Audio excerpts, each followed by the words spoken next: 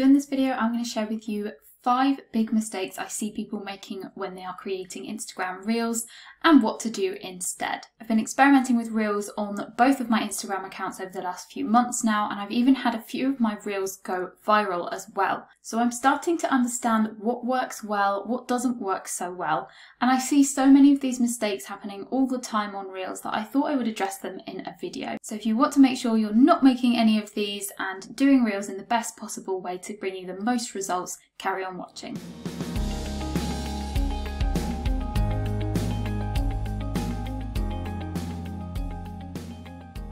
Hi, if you're new here, my name is Anna. I am a designer and online educator at byrozanna.co.uk, and here on YouTube I share videos about business, marketing, tech tutorials, productivity and all of that good stuff. So if you like that kind of content, don't forget to hit the subscribe button and give me a thumbs up while you're there. So let's get straight into these mistakes then, and definitely stick around to the end of the video because I think the 5th mistake you hear will give you a really good tip on how to expand your reach and really grow your Instagram, getting the most possible out of your Reels, so stick around. So mistake number 1, which is probably the most common, is not creating your Reels for the right target audiences.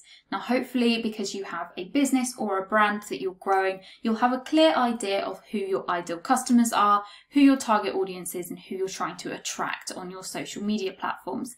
If you don't, I've got loads of resources on this which I will leave in the description of this video, but hopefully you're at least a little bit clear on who you actually want to be following you so that you can eventually turn them into customers. And one thing I see happen all the time on Reels is that there'll be some kind of trend going around, whether it's a dance, whether it's a certain audio that people are miming to or something like that. And businesses or brands will hop onto that because it's fun, it's entertaining, it might be quite easy to do. They'll get quite a few views on this video, but that doesn't actually give them anything in return. It doesn't give you any more followers. Yes, lots of people watched it and thought it was funny, but so what? If your Reels are too general and they're not specifically tailored to your target audience, all that's going to end up happening is you'll get a few views, but people will then go onto your profile to see if they want to follow you.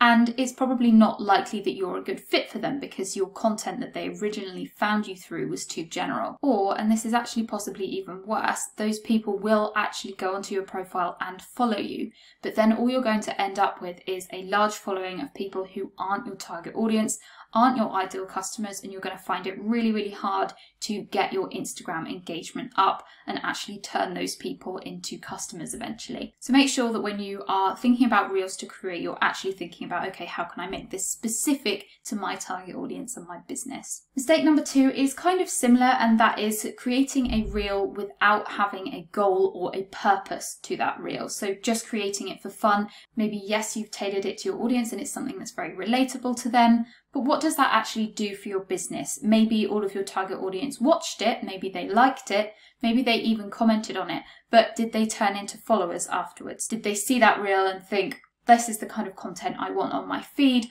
I'm going to go and follow this person? So you really want to make sure that each of your pieces of content actually has a goal attached to it. What do you want people to do after seeing this Reel? Do you want them to share this on their stories, for example? Do you want them to follow you? Because then that will feed into your goal to increase your Instagram following by X amount or something like that. Do you want them to go to your website after they've watched this Reel? Do you want them to sign up to your email list?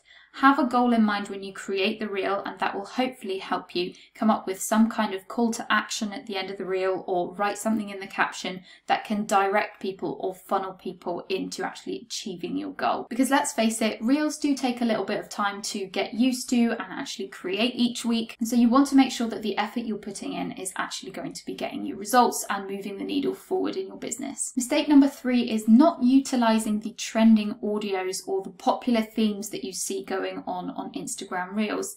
Yes, it's great to share your own behind the scenes and tips or whatever it is you're doing on Reels, but one of the greatest ways to expand your reach and get your Reels to go viral is by hopping on a popular trend or audio that you see on Instagram Reels.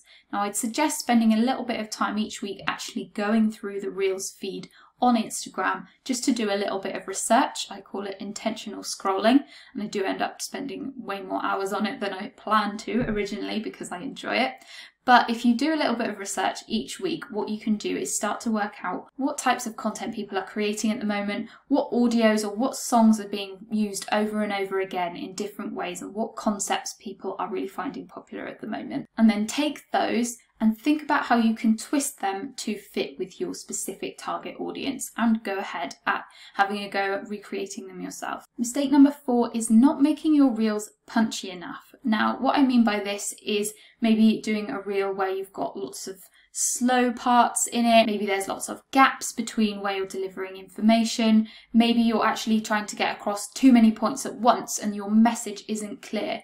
With each of your reels, you really want to be making sure that 1, you have one clear goal and one clear purpose with each reel, as I mentioned before, but 2, you want to make sure your message is super clear, it's not being drowned out by too many overwhelming messages, and it's not being delivered in a boring way or a way that's too fast. You really want to get that balance right of hooking people in when you start your reel and delivering your message clear and concisely without waffling too much. If your reel is less than 15 seconds or if your reel is less than 30 seconds, that's absolutely fine. It's good to play around with different lengths and see what works for you.